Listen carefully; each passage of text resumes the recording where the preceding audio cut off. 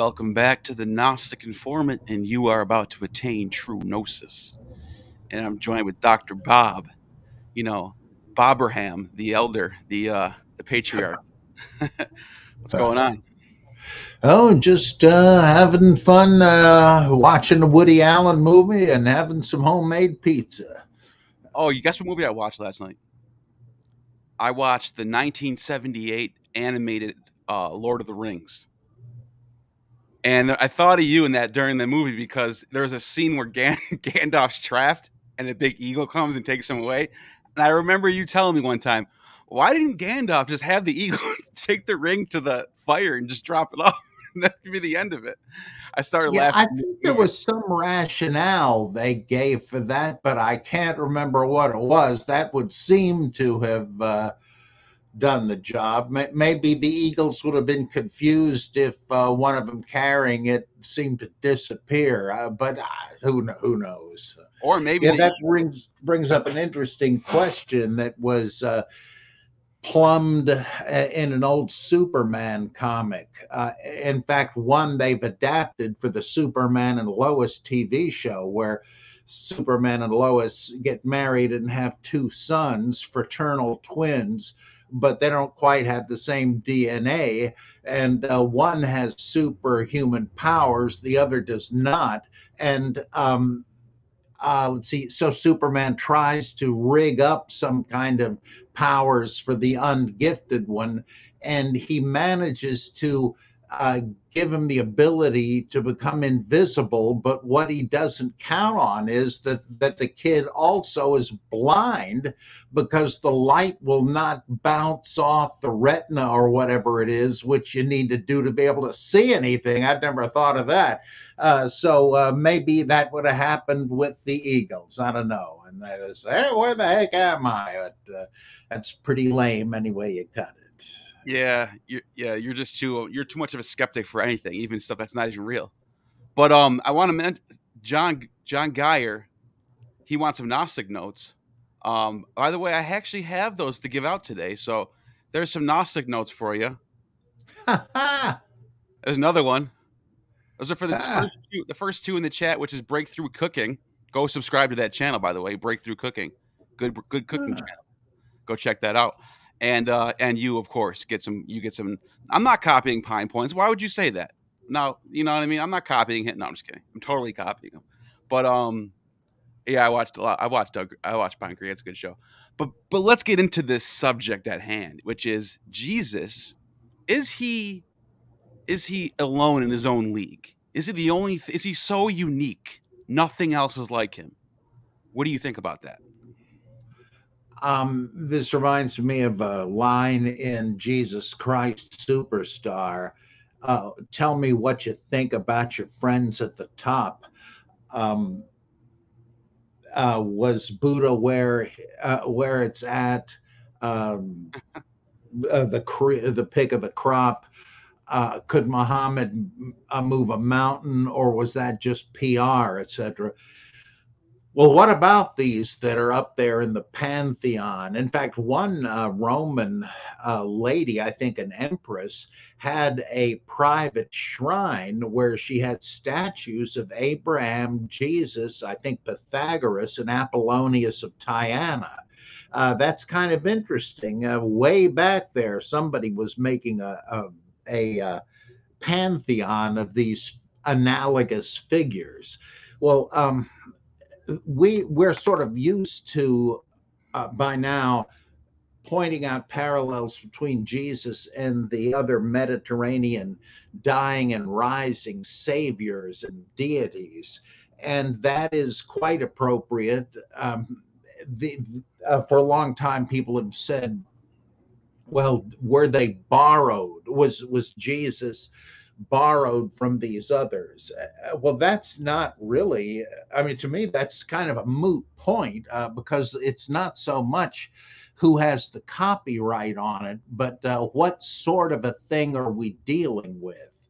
Like Jacques Derrida says that you can't know what a thing is until it becomes iterable or repeatable. because then you can see what kind of a thing it is, what kind of a thing, what category is it in, which you would only know by being able to compare it with others of the same kind.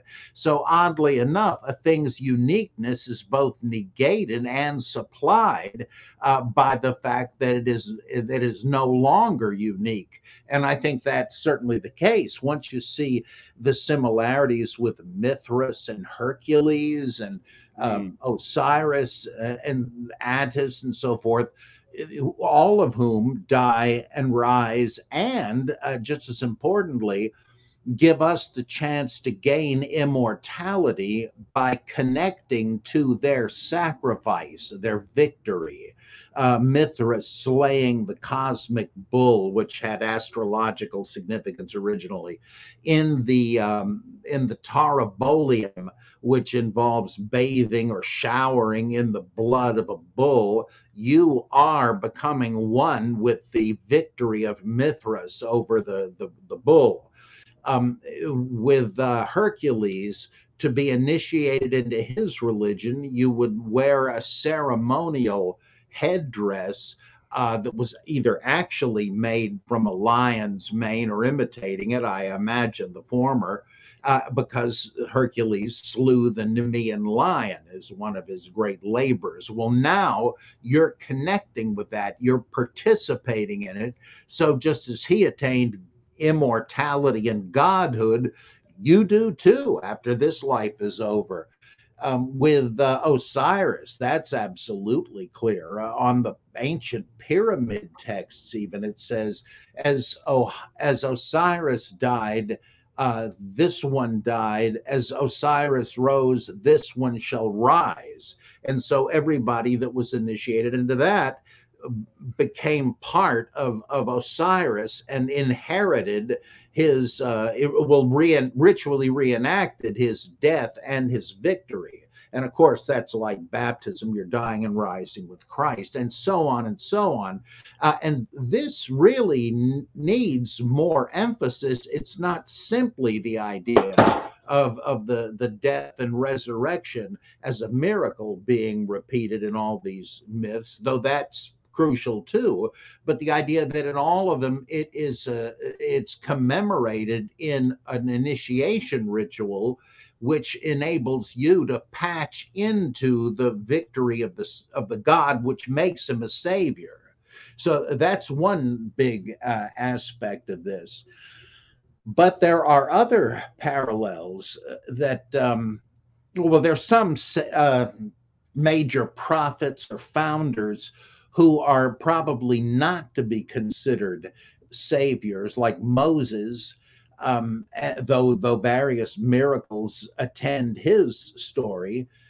Even Prince Siddhartha, the Buddha in Theravada Buddhism, even he's not really a savior, he's a way shower. Which, by the way, is the difference between Athanasian and Arian Christologies. Athanasius said that Christ, through his sacrifice, being that he is God, has godness he can pass on to us as we participate in him through the sacraments and faith and all of that. Whereas Arius said, no, he was a created being subject to change like us, and had to learn obedience, as Luke and the letter to the Hebrews both say. And so he is sort of charting out the path for us to do the same. Very big difference. So for Athanasius, Jesus is more of a savior than he is in the Arian understanding, which was really, from what I've read, the basis for the debate.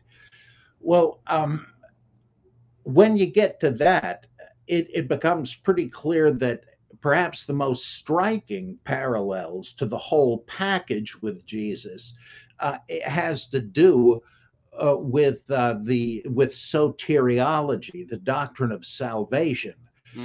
And here, the Theravada notion of the Buddha as a shower of the way is not really operative, But Buddhology, the counterpart to Christology, continued to evolve in Buddhism, and there were many different kinds of Buddhism eventually. And Pure Land Buddhism winds up following the same logical development. It almost certainly did not borrow from Christian missionaries, though there were some way back when in Far East Asia. But here's what they thought. Uh, let's see, they believed that almost all Buddhists believe that Gautama, the one that is considered the historical Buddha by most people, I'm not so sure there was a historical one. He was, in their estimation, the 25th Buddha, and he wouldn't be the last. And they all went through, almost as a ritual charade, the same sequence of events. Being sheltered by their father, who was the emperor, who didn't want him to go out and try to save the world. He wanted to conquer the world, and he had been told in an oracle that his son would do one or the other. Either rule it or save it, and he didn't want him to save it. I mean, he was an emperor. He wanted his son to be an even bigger one. But the gods decided they would make sure that the young prince became aware of the suffering of humanity from which his father had tried to shield him. And so they cleverly got around that, and the Prince Siddhartha sees what the world is life is like for by far the common run of humanity. And he said, and I really love this, he said, I got to do something about this. Imagine the audacity of somebody seeing the ills of the world, sickness, old age, poverty, and death, and saying, somebody ought to do something about this, and it's going to be me. And Yeah. so he determined he would find the answer. And sitting beneath the Bodhi tree, which is kind of a parallel to the cross because it's a tree of salvation, the tree always being the axis mundi, the spine Odin connecting too. heaven and earth. It's like Odin hanging himself on the world tree. Exactly. Yep. But yeah. All the sacred mountains, Jacob's ladder, they're all that. But that's almost minor. Let's see. The earliest Buddhists apparently figured the Buddha was like a prophet, and that again he showed the way once he found it. But later on, they thought of him having been nearly an incarnate deity, and that he had come down to earth thousands of years apart, 24 times before, and he had been in I think the Tushita heaven each time. And when the time came, he would come down to earth in a docetic form. It seemed he was incarnate, but he wasn't. And he went through the whole thing, even though now they figured he knew it from the beginning. He didn't really learn anything, but he had to repeat the pattern. Well, one of these Buddhas was called Amitabha, or in Japan, Amida, and he was the Buddha of infinite light. And if you've ever seen a picture of the great, gigantic statue of the seated Buddha with his hands Yeah. folded in his lap in Japan, that's Amitabha Buddha. And he decided that that he could bring souls to enlightenment. This takes a little background, but it's worth it. The Buddha apparently had taught that in this life, anyone can become enlightened as he did. It was just a matter of extinguishing desire and craving and the ego and all of that, and attaining nirvana. And apparently, a whole bunch of people felt that they had realized that. He had a big community of disciples and so forth. But as the centuries went by, It's just like Christians saying, boy, I wish we had the vitality of the early church. People just felt this is not really happening for us. It must be that we live in a degenerate age of darkness where it's no longer possible for most people to understand this truth. So, what can we do? Well, there will always be a few virtuosi who can. And they can help the rest of us. Now, they did that in different ways. And some of them were just wandering teachers and so on. But in the case of Amitabha, the story was that he was a great emperor. And the current Buddha, when he lived, came before him and taught him the Dharma, the Buddhist doctrine. And it dawned on him, and Amitabha said, okay, enough of this emperor nonsense. I'm going to become a bodhisattva, which means an enlightenment being, but connotes somebody who is embarking on the path to Buddhahood. So a bodhisattva is on the way to becoming a Buddha, but he winds up in one of the heavens before he does, and there's almost no difference between them. Well, here's how he's going to do it. He said by many lifetimes, he is going to accumulate such a mass of good karma, far beyond what might be needed to save himself. And this can be applied to any person that knows about him and reaches out in faith and calls upon his name to assimilate some of that good karma. And now what's going to happen? This guarantees that in their next birth, they will be reborn in the pure land, a kind of paradise world where there will be none of this spiritual darkness, where there'll be no impediment. And as soon as you get there, you reach the stage of non-returning. Where there's no chance you're going to lose it and fall away, sort of like eternal security in fundamentalism. And then other ones in the same tradition said, well, actually, what he did was to create the pure land, and once you're there, you immediately become a Buddha. You're taking the short path that he created through taking the unbelievably, inconceivably long path of works. So you call on his name, and by his saving work and his grace, you are saved. I don't know if that sounds familiar, but it does to me. Karl Barth knew about this. And he said, yeah, let's face it, that is exactly parallel to what we say about Jesus Christ. And Barth's inference was, you see, that just goes to show that no doctrine, it has to be the right name upon which you call. It's got to be Jesus. It's not just the same idea, but he's the real thing. That strikes me as sort of special pleading in a way, but it isn't exactly. He has reasons for saying that. But it does seem to me, oh, this, by the way, is by far the most popular form of Buddhism today. And there's several different schools of it. It's often called Jodo Shinshu Buddhism or Pure Land Buddhism. So that is about as parallel to Jesus as you can get.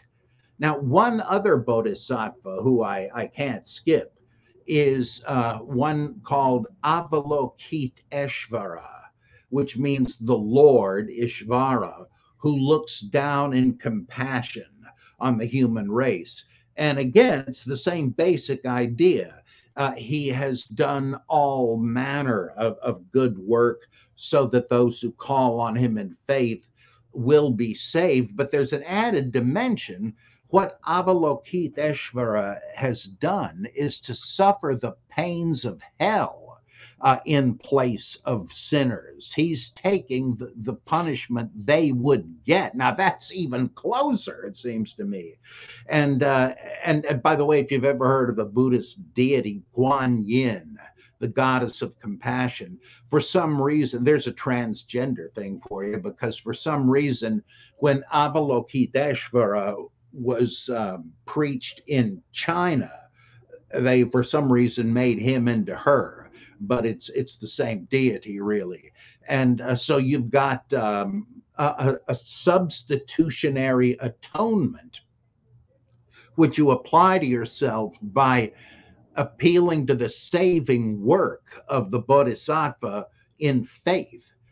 And I mean, if that isn't a parallel to Jesus, I don't know what is. And it really ought to make a Christian ask himself, is it possible there was a separate incarnation on the other side of the world? I mean, I don't know if anybody actually says that, though some Buddhists say that Jesus was a bodhisattva. But it's pretty interesting. And so, yeah, there are very relevant parallels to Jesus. And why? Was it all borrowed? There's no reason to think so. It's just the same sort of logic once you raise a certain problem. Yeah, it'd be great if we could do what's necessary to throw off the yoke of sin, but who can do that really? Oh, did some greater being do it in our place? And so we need to renounce self effort, as they say, other power, and throw ourselves on the grace of the Savior. It's They never heard of Calvin. Oh, they even developed the idea of predestination, because they said, well, wait a minute.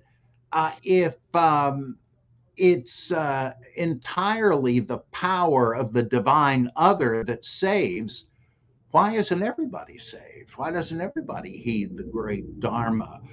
Well, it must be that they weren't predestined to it, at least not this time around. Did they get that out of Calvinism? No, it was a similar way to explain the same problem. This is so great. Why isn't everybody availing himself of it? So you have the same issues, you got the same option for understanding them, and you come out in the same place. So I think that's a good thing. I don't think that's any kind of debunking or discrediting.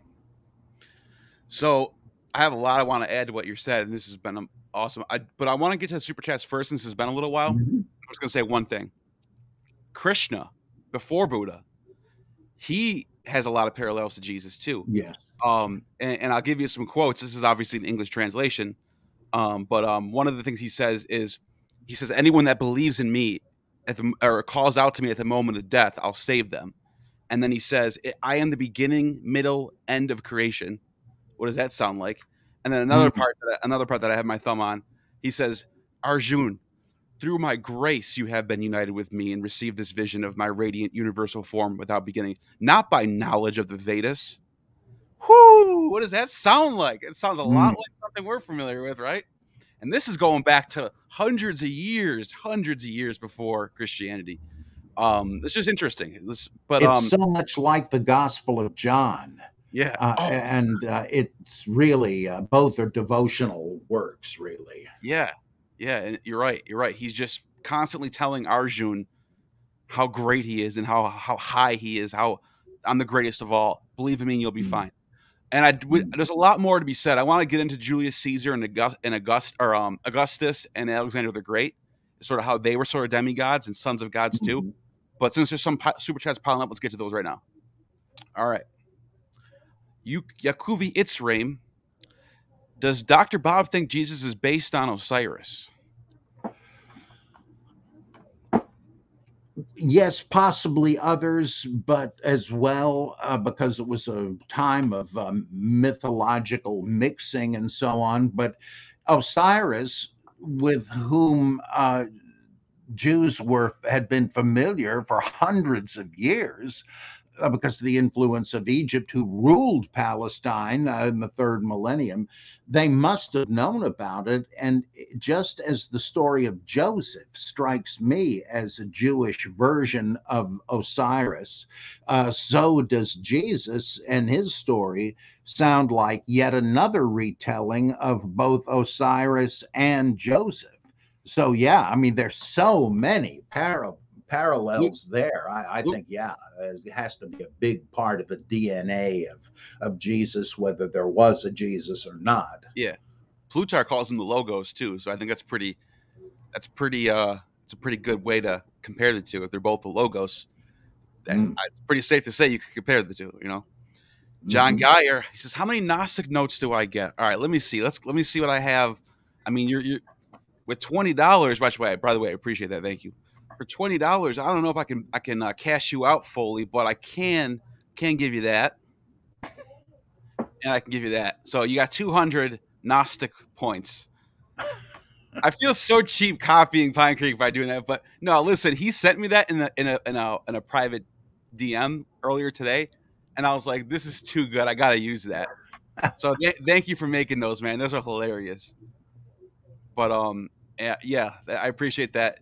I hear you just got that's 200 more right there. Now you have 400. So hopefully you're cashed out now.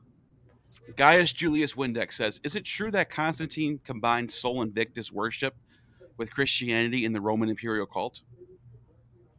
Well, I don't know if he mixed them together, but he was the head honcho of both.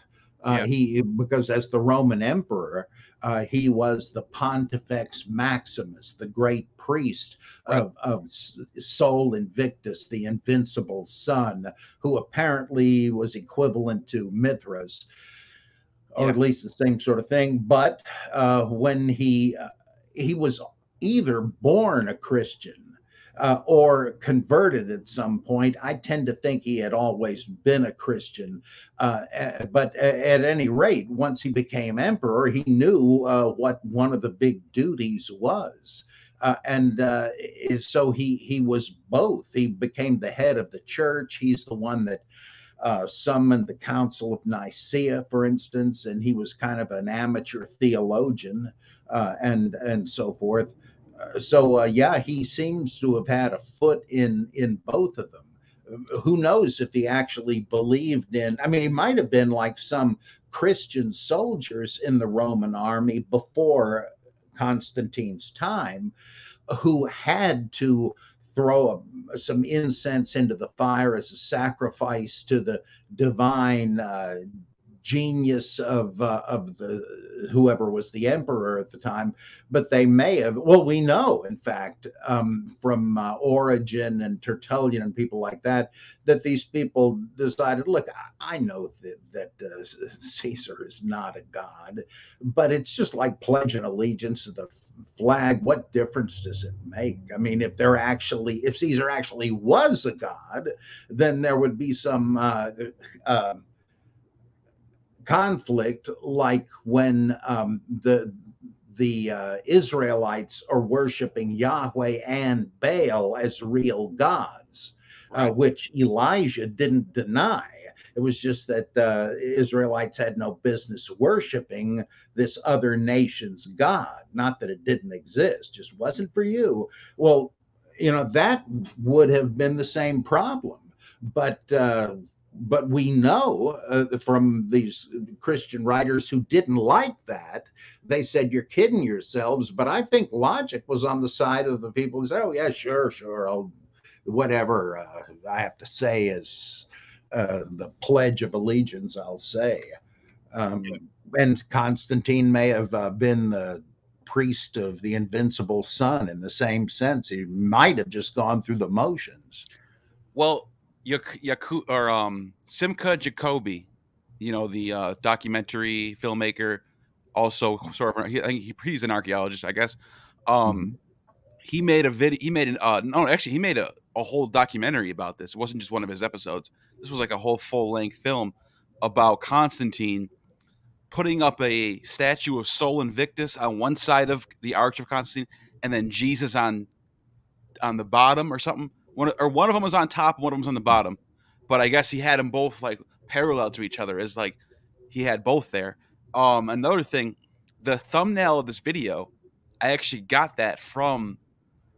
There is a mosaic in Istanbul, which was Constantinople, and that mosaic was put up during Constantine's reign.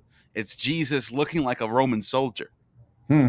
So there's some people who think that Constantine's making himself to be like Jesus. So that's a theory. Well, that could be because he did become the head of the church.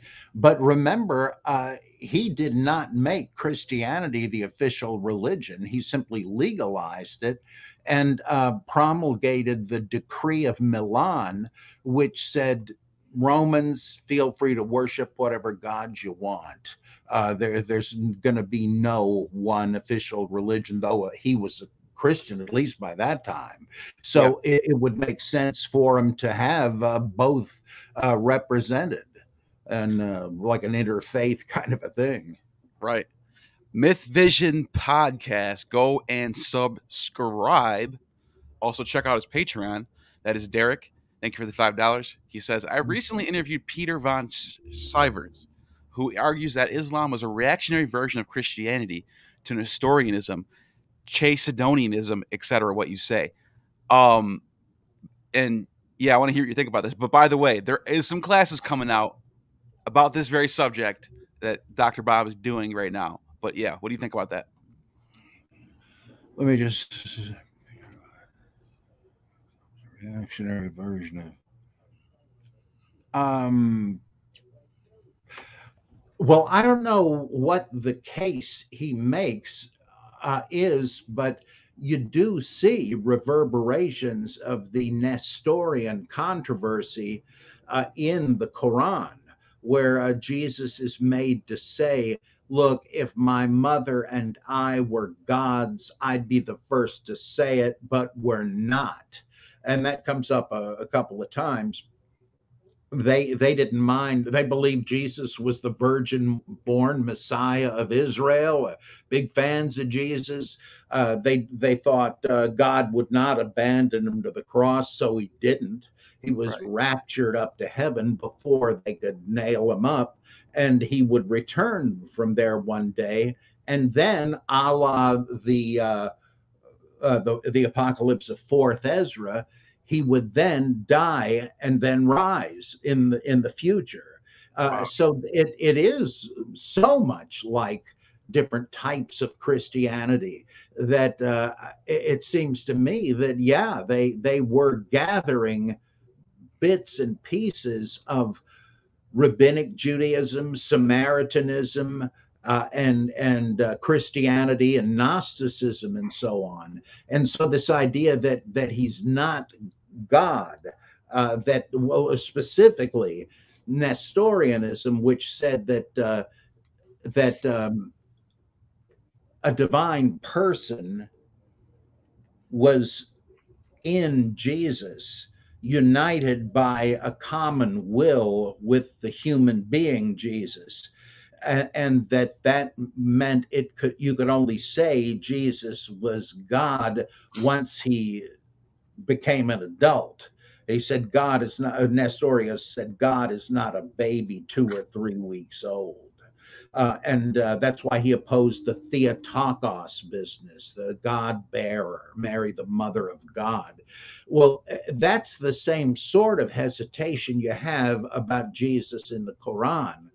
So yeah, Gunter Lulling has he made this amazing argument that at least a third of the text of the Quran it was originally Arabic Christian hymnody.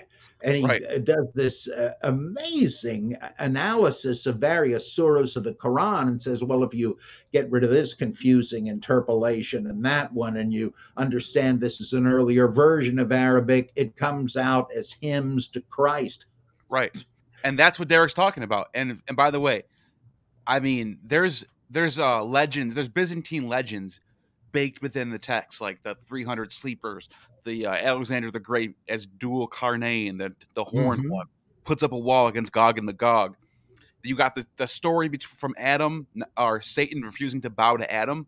Well, there's a Nag Hammadi text that says Azazel refused to bow to Adam. So what they did, Mm. they just took that story, put Satan, but it's actually not Satan. That's the English. It's actually Iblis. That's what it says. So Iblis, Satan, Azazel, they're doing what the Christians do. They're just lumping the devil and Mm-hmm. all these Hades and Pluto, and just making this one big archetype of Satan, the Mm-hmm. the ancient serpent they call him in Revelation. You know what I mean? It's like they syncretize the evil one into one thing. Because if the Old Testament Mhm. Satan is just some district attorney chilling next to God. He's the accuser. That's all he's Mhm. doing. He's standing right next to God in the Old Testament. In the book of Mhm. Job, he's right there. Like what why does that why does nobody talk about that? But anyways, let's get back to the subject at hand. Constellation Pegasus, my buddy. Thank you for the 4.99. 40 appears many times in the Bible, like 40 days and 40 nights. Any astrotheology stuff going on with the number 40? Not that I know of. I think some of these things are traceable back to that, like the number 12. I mean, the zodiac and all that, or the 7 day week presupposes the seven known planets, including the sun and the moon, excluding the Earth, which they thought was the center of the whole shebang. But I've never run across an explanation for the 40. Maybe it's Yeah. just staring me in the face and I haven't noticed it, but a great book on New Testament astrology is Bruce J. Molina's book, I think the genre and message of the book of Revelation, where he shows, based on loads of ancient manuals of astrology and astronomy, how almost everything in the book of Revelation is references to stars, constellations, comets, etc. Yeah. It's amazing stuff, a real breakthrough. So I imagine there's got to be some 40 connection, but I don't happen to know what it is. Yeah, there's got to be something with the number 40. Hey Neil and Doctor, this is my buddy, Critical Faculty. He's going to be on this channel next week, so look out for that. Thank you for $5. He says, "Hey Neil and Doctor Price, cheers for all the information and that you provide for your viewers. Keep up the great work. Right Thank back at you. you. Your channel is just as good, man. It really is. It really is. Yeah, great I stuff. have great guests on there. He talks about a lot of science, philosophy. Go Mm, subscribe, everybody. Go subscribe. mm. Let's see what else we got. Critical Faculty again. Thanks, dude. I owe you now. Now I'm gonna next time you're live, you're gonna see me in a nice little $5 pop up. Anyways, he says I don't think there is straight plagiarism here, rather separate supernatural claims that contain similar events, i.e., Darwin and Wallace evolution. Really good point. You mean for the parallels between Jesus and the Yeah, other? Yeah, well, I agree. I agree. And for anybody that happens not to know, Wallace and Darwin both came up with natural selection at the same time, separately, just as Leibniz and Newton both independently invented calculus. And so, great minds think alike. And it's obvious that's what's happened with a whole lot of religious similarities. yep. Constellations Pegasus back for another 4.99. I really appreciate you. You don't have to keep doing that, but I appreciate it. Love you. One last question: are those German officer daggers in the background? Been wondering about. Yes, yeah, they are. I love telling that story. My father, Noel Price, was in General Patton's Third Army, and he was present at the liberation of Dachau. And he brought home some souvenirs, including these three ornamental daggers. I mean, they could kill you if they used them for that, but they were like ornaments that German Nazi officers would wear, and so I'm proud to have trophies of war against the Nazis on display. Yeah, that's cool, man. I like them. They look cool. Not now. It's not too late. Thank you for the $5. Amateur question: how many parallels are there with Jesus and Apollonius and Tiana? And did Apollonius call influence Christianity or vice versa? Not an amateur question. That's a good question. Mm-hmm. Yeah, Eusebius thought that Apollonius was plagiarism from Christianity, and there's scholars that say that now, because though Apollonius, the son of Apollo, miraculously conceived and so forth, he, an itinerant philosopher, an ethicist, exorcist and healer, who was taken up to heaven after being delivered from a trial before Domitian. They um, those stories are so much like stories in the Gospels that I think that if there was I'm sorry, they lived at the same time, supposedly. Right. I began to say that and forgot. But Flavius Philostratus wrote his life of Apollonius of Tyana in something like the 3rd Yeah. century CE, the 200s. Yep. But that's not all that much later than the Gospels, by my The same reckoning. time. No, I'm just Uh, kidding. I'm and saying we have fragments, but like but by the time we have like real coherent like books being put, it's around the same time. I'm sure there was mm, fragments flying around Apollonius and Tiana before the 3rd century. Maybe someone else. mm. You know what I mean? But my bad, I cut you off. Go ahead. And I think that the stories that are similar are strikingly similar, but they don't, to me, read like they've just been copied. Now, you could say that it's mimesis, like Thomas L. Brody and Dennis MacDonald talk about, which was very common back then. You would retell stories, but not just Xerox them. You would rewrite them. It could be that, but the stories still are more the same kind of thing than the same thing. And so I tend to think they are independent, and that, which is no big surprise. It's like Philostratus says that oral tradition was one of his big sources, that Yeah. he had gone to various places Apollonius had preached, and naturally would have said, anybody remember what this guy said? And he was held in such high esteem, they would have. He also claimed he had the memoirs of Damas, who was like the beloved disciple of Apollonius. Right. Most folks think that's fiction. I do too, but it's much the same kind of thing as the Gospels. A couple of them are real close, like you know how the widow of Nain's story, where they're taking the body out to bury it, they're weeping and lamenting, and Jesus says, "Hold on, wait just a minute." And he examines the body and says, "This guy is still alive, or he's not dead for long. You never know what that means." But he raises him up, and everybody sees it. Well, there's a very similar story where Apollonius comes upon a funeral procession, and this time it's that a young bride on the very eve of her wedding has fallen over dead, and there's mourning and all that. And he says, hold on, let me take a look. And he says, takes her by the hand and lifts her up, and they get married after all, and there's great rejoicing. That looks very close, but then again, so does Peter raising from the dead Dorcas in what is it, chapter 11 of Acts. It's a kind of resurrection story.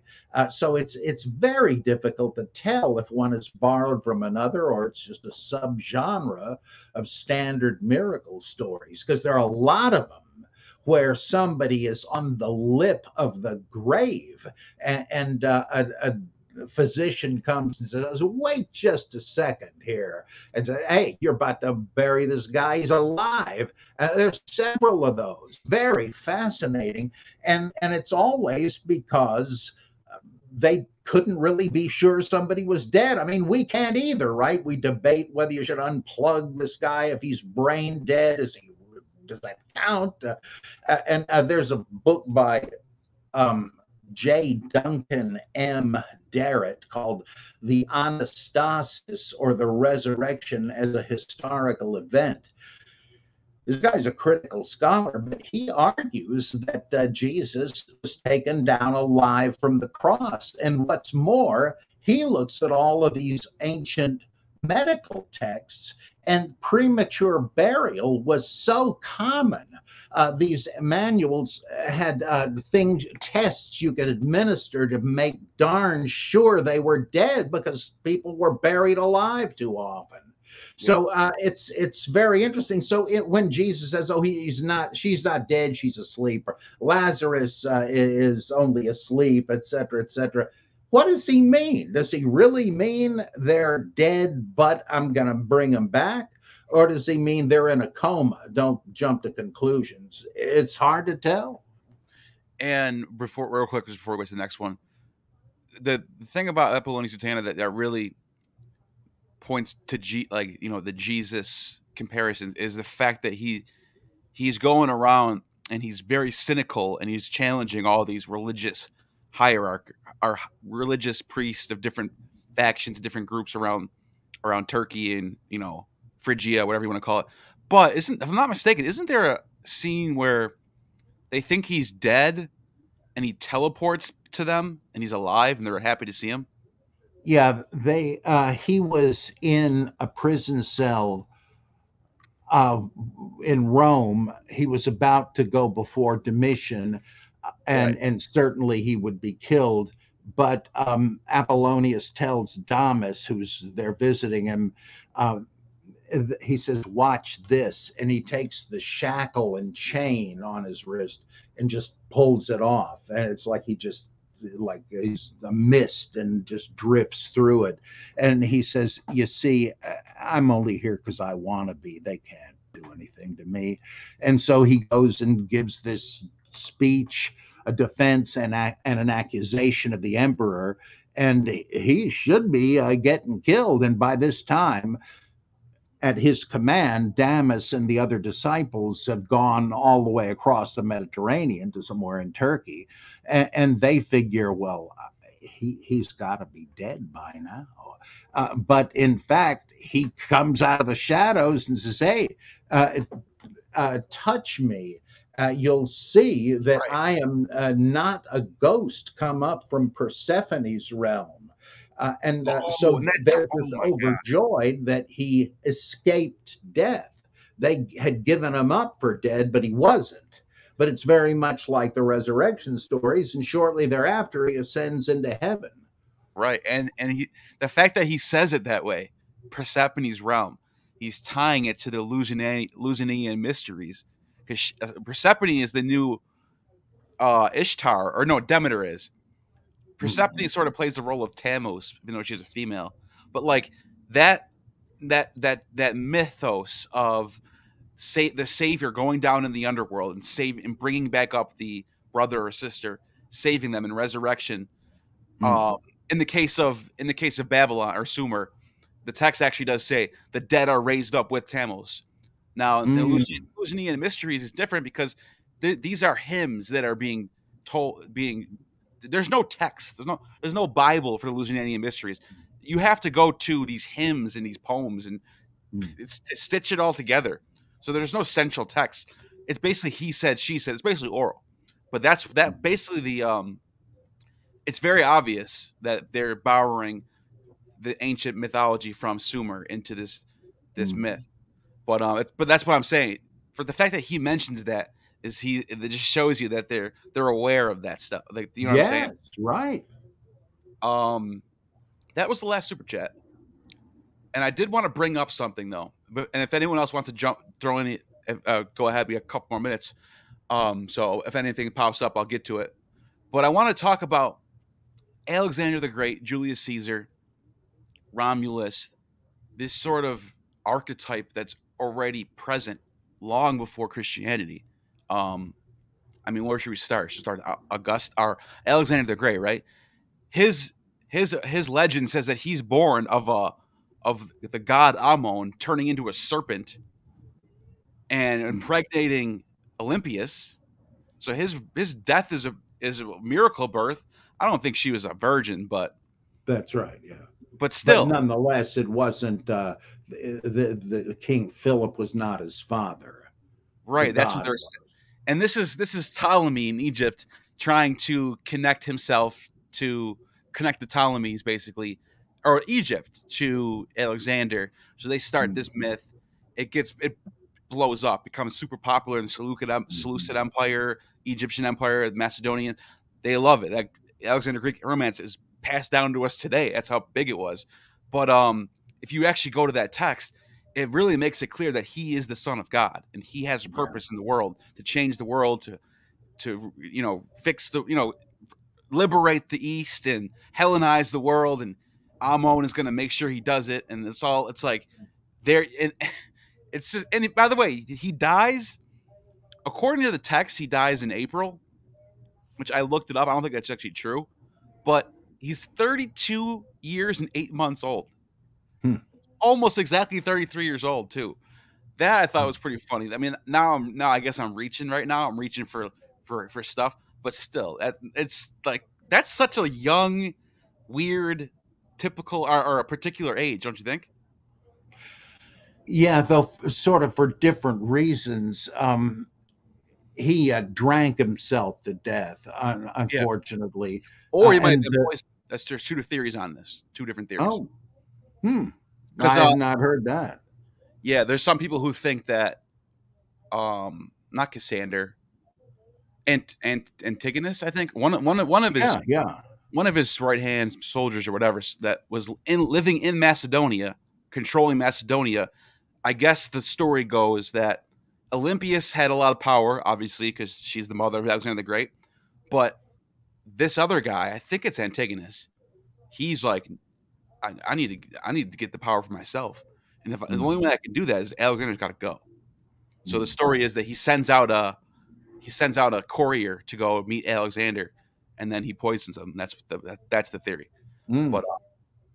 But yeah, but let's get into Julius Caesar now. This one's even crazier because you got this king, this Messiah like emperor, right? He gets killed by the Senate, right? After all of his triumphs, right? Making Rome the glorious city of the West. Pretty much does this, and he beats Pompey the Great. Pompey the Great is the one who beats Mithridates, and he conquers all of the East. He conquers Judea. He's the man. He is the man. He does everything.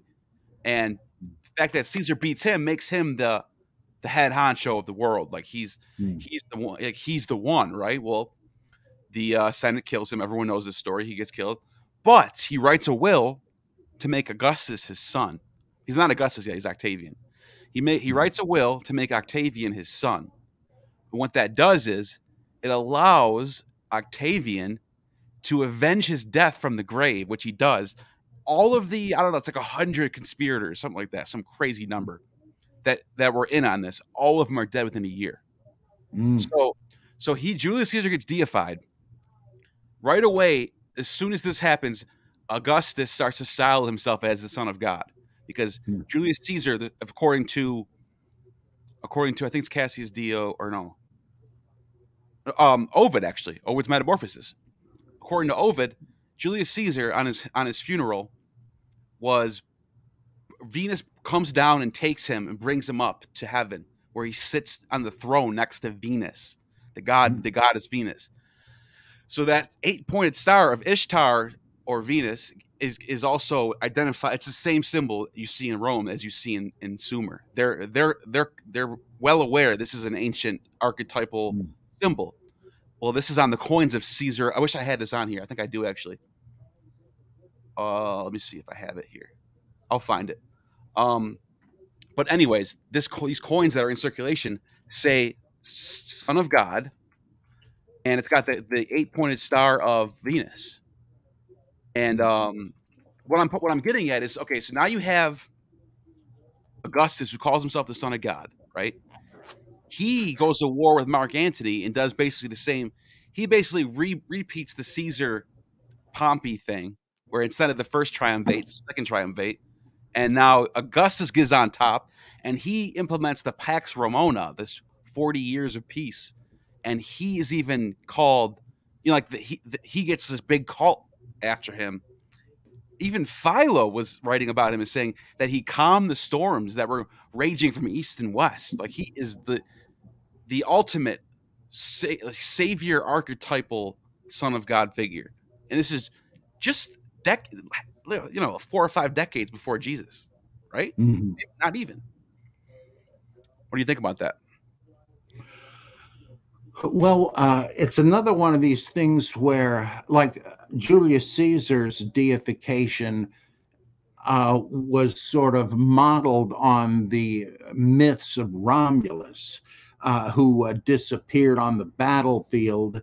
They couldn't find a stitch of his clothing, a fragment of his armor, and then shortly thereafter, he appeared in a blaze of glory before one of the senators and said, "Well, from now on, you can call me Quirinus because I've been declared a god, and I'm giving you the charge to tell my Romans to go forth and conquer the world." And then he ascended back into the sky. Well, the and then Augustus was actually called the Savior. And there is a monument discovered some years ago over there, I guess in today's Turkey, somewhere I forget, that says the beginning of the gospel of Augustus, and how the new age of peace has come about because of him, and so forth. It's like, and then it becomes more and more of a theological item than just protocol and propaganda, with the deification of the emperors, to the point where Seneca wrote this parody called the pumpkinification of Claudius, where he dies and goes up to Olympus, and they're saying, "What, another one of these guys?" It's pretty funny, and but yeah, there was so much of it, and the Oriental kings were already gods that it's uh, it's like, yeah, all of this stuff is reflected in the Gospels with Jesus, but it's probably too late to say where exactly, which stream it was that fed into this, but it could just as easily have been Augustus and so forth. Yeah, That would make sense. here's the coin. It says Devious Hmm. Ilias. There's the star Venus, the comet. I shouldn't say star, it's comet. And yeah, and one of his titles was Prince of Peace. Mm.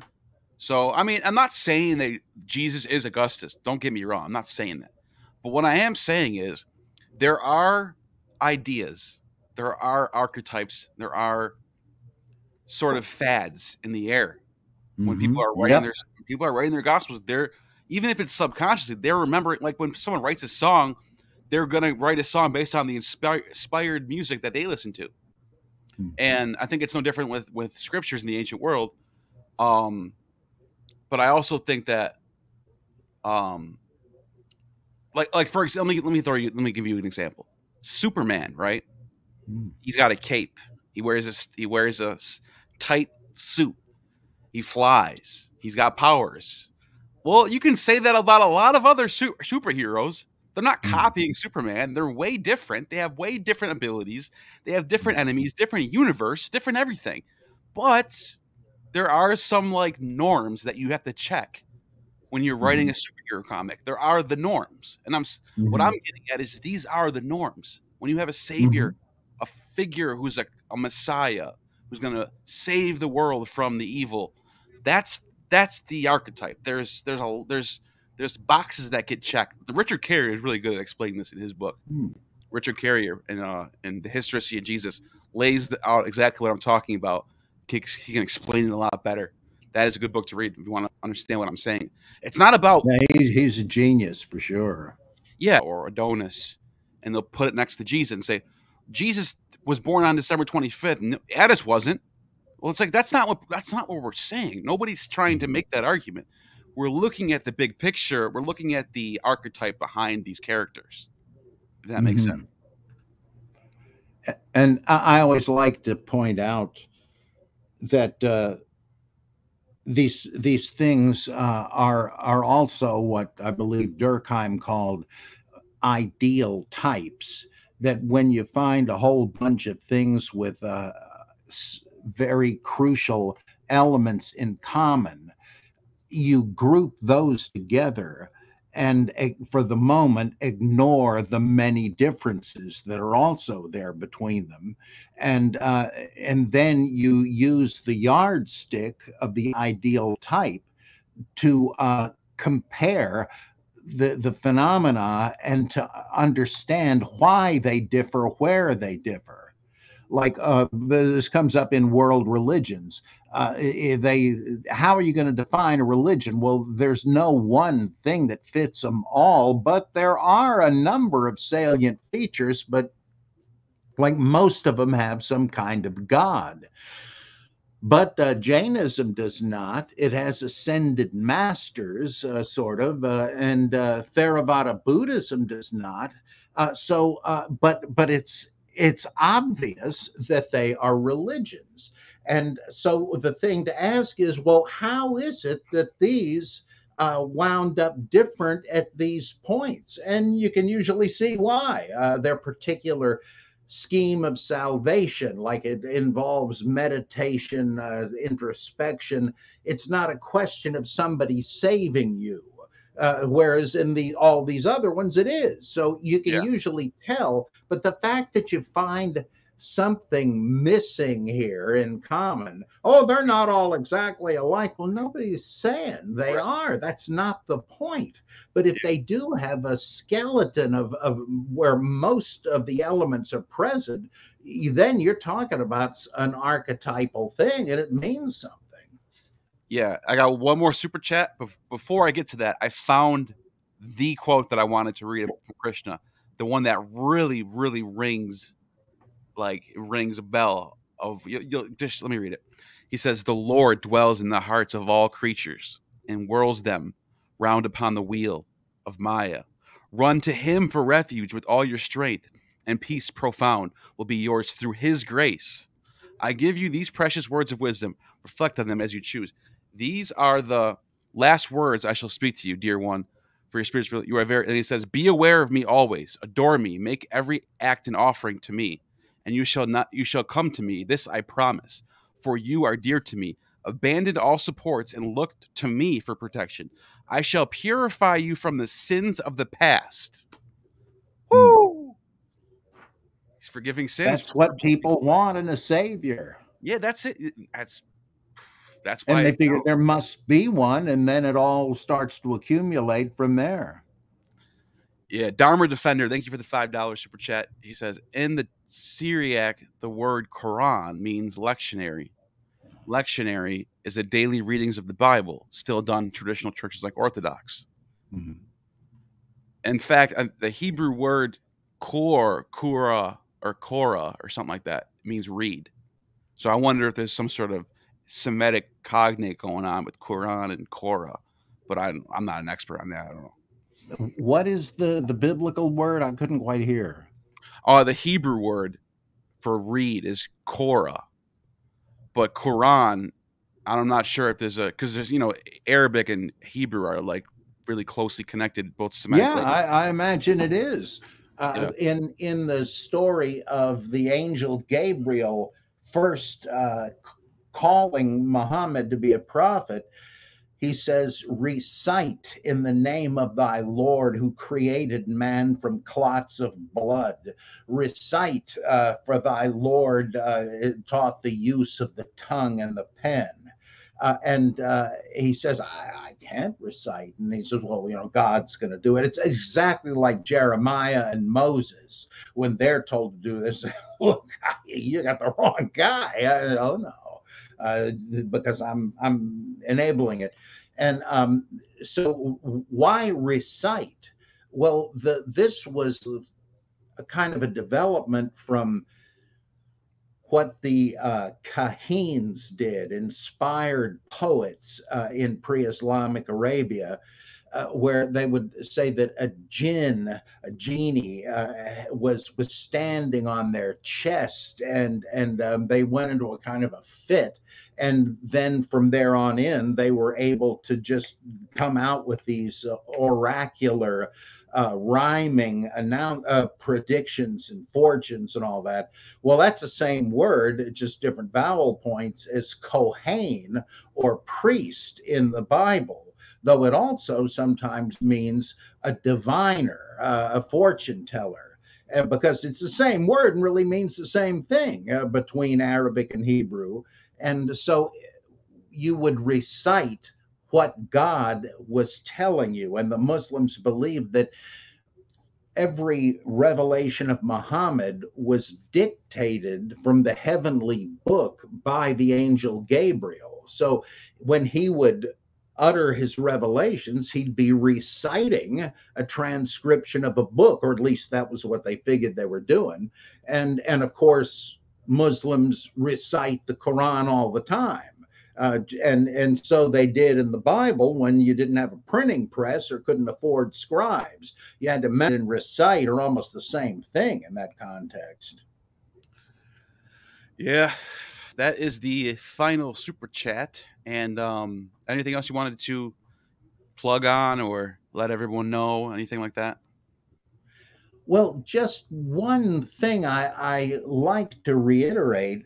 Some people hear this as a challenge and an undermining of their faith because they believe their faith has to be unique. Well, suppose it isn't. Does that make it all false and worthless? I don't see how. It to me, it kind of buttresses the whole thing. That it's not something that somebody cooked up.